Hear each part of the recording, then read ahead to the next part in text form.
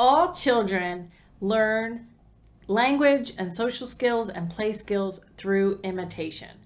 And kids with autism and toddlers with signs of autism or other delays tend to be very delayed with imitation. So today we are talking all about how to teach imitation using objects first and foremost in your plan. So let's get to this special little video blog on object imitation.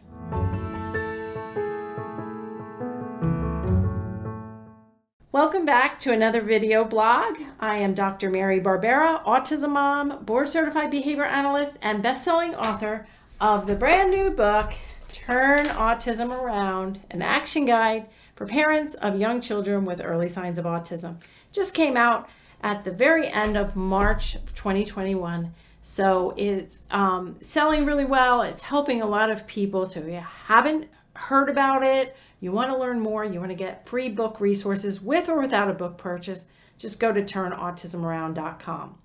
So this video blog is actually a little excerpt from a question and answer call I did with my online course members today. And the question revolved around imitation and how to teach a child imitation skills. And I actually demonstrated with some objects. So let's play that Q&A session on object imitation. So I do have a little show and tell here, and this I'm going to jump down to a question on a 33-month-old who is on module 5 of the early learner course. He's very good in terms of verbal imitation, but not nonverbal imitation. And most of his actions that he knows are rote as per his BCBA. We have to do hand over hand before he can do a new action. Even when he is watching TV, he does not do the action, but sings the song. So I have some more information about what I might look at as part of the course.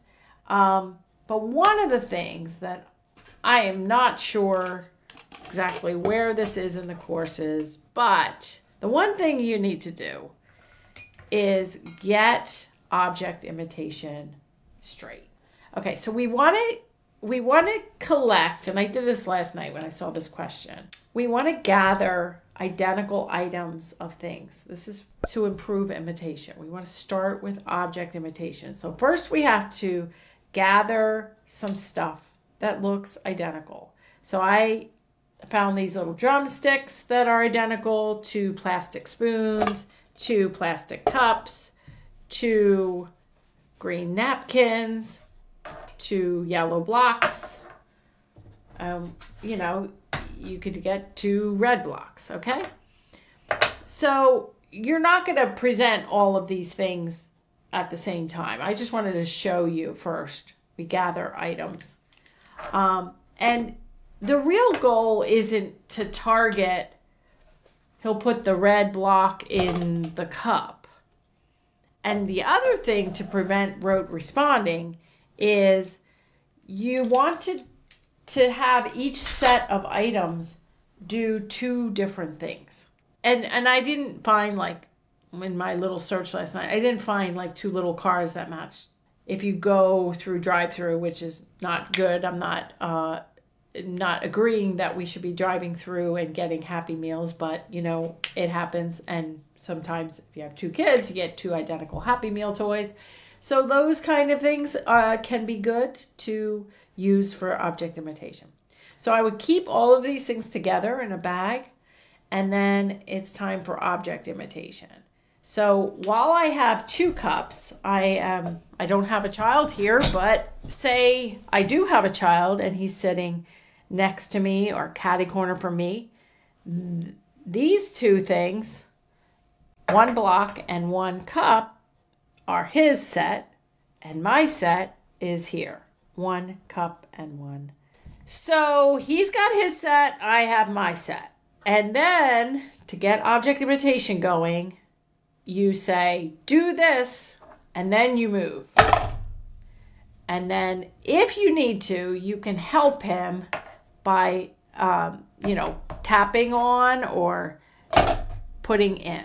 Okay, so that was with a prompt. You might want to try the exact same thing without a prompt. Do this, or with less of a prompt, he does it. Okay, so then you also might want to have the cup here, but instead of saying do this and going in, you say do this. And you see how we use the objects for different things? We could even have all the objects out and we could say, do this. So that's the kind of thing. Now, if it sounds like this question came from a listener who has a behavior analyst, and they might want to write down targets like flip the cup, or red block in cup, or tap red block 2 times.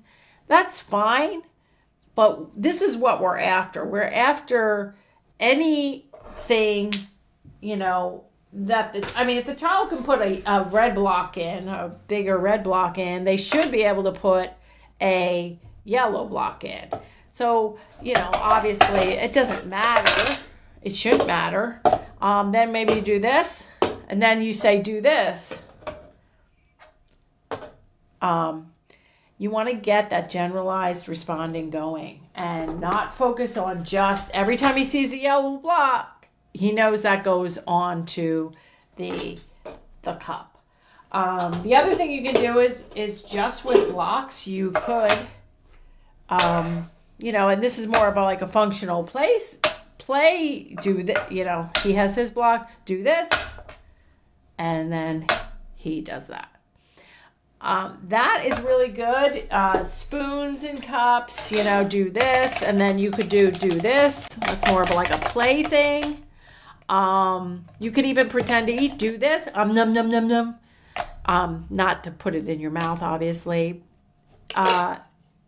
Cars, whatever you have, but the big thing is, in the beginning, you have a set, they have a set, it's identical. You might be able to then get to a, you know, one set, do this, and then he repeats it. Do this, and he repeats it. Or you have more functional toys like a farm or a dollhouse. Do this, make the doll go up the steps, and he has a non-identical doll to make it go up the steps. Once you get, and this should be a fun program, this should not involve any issues, you know, if they need more prompting or more help, you know, maybe less materials, maybe this is too many materials. I just brought out a variety, just looking around my house quickly. So once you get the child willingly, happily doing object imitation, then you start with gross motor imitation, which usually the first 2 things, and don't work on one thing at a time. Each of these should have 3 to 5 targets or 3 to 5 things you're working on at a time. So I like to start with do this, like motions that also involve noise, versus do this, do this, you know, or something like that. You could say, do this, touch your head. The problem with head is the child can't see it unless you're in front of a mirror. And so sometimes it helps to like have the motions be in front of them, even do this. And the other important thing when you are trying to teach imitation skills is you say, do this, and then you move. So if I'm saying do this, and you know, it's do this, because it's a clear, like, do this is kind of a signal for like, oh, I have to copy exactly. And it starts out with object imitation, then you go to gross motor. Then once you get a number of gross motor things together, you could start fine motor, like do this, do this, do this. You could start, after that, you could start head motions, do this. You could see how functional this is, yes versus no. Now, whether they cognitively understand yes and no is going to be another skill.